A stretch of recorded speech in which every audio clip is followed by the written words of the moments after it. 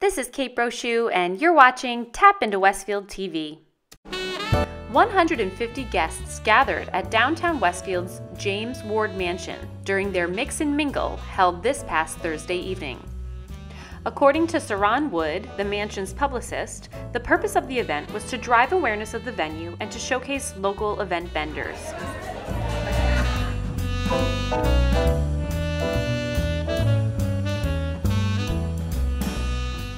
The mansion's marketing team hired local event planner Jessica Silverstein, who was able to organize an event that showcased the mansion in full party mode. The party featured 26 vendors, all of which were from New Jersey, with many from right here in downtown Westfield.